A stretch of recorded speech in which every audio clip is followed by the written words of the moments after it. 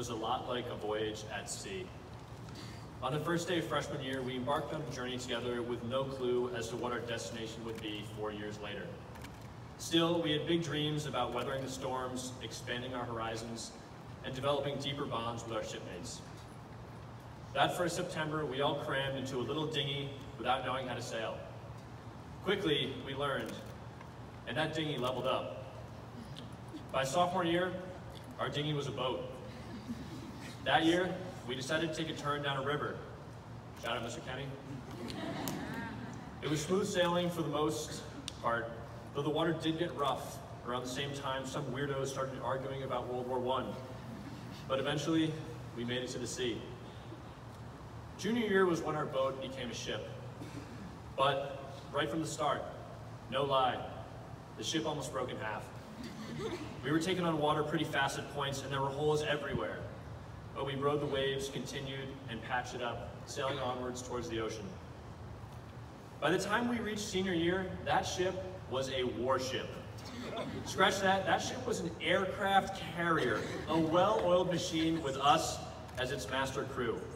We weathered the storms we dreamed about as freshmen and reached places we used to see only far on the horizon. We towered over the freshmen like aircraft carriers tower over dinghies. We ruled the seas and the school. Now, this voyage wouldn't have been the same without the incredible teachers, administration, faculty, and staff in this building who were not only extremely supportive, impactful, and engaging, but also sincerely kind and caring. There's also our teachers throughout elementary and middle school, some of whom we got to see at our grad walk yesterday, who have helped prepare us for this journey. This voyage wouldn't have been possible without our parents, guardians, friends, families, mentors, and role models. We couldn't have done it without the alumni who showed us the ropes and passed us the wheel, or the underclassmen who will take over the ship as we start our next voyage. We couldn't have set sail without the residents of East Greenwich. Thank you for your tax dollars that let us set sail with such a great ship. Thank you to the janitorial, tech, lunch, office staff, and everyone behind the scenes. To the PTG, Booster Club, After Prom, thank you. Most of all, thank you to us.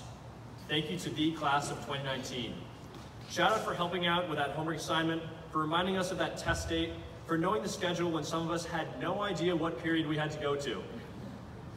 Shout out to the people who knew the lunch times on Wednesdays. Shout out to the people who opened the second door in the hallway when everyone was trying to fit through one.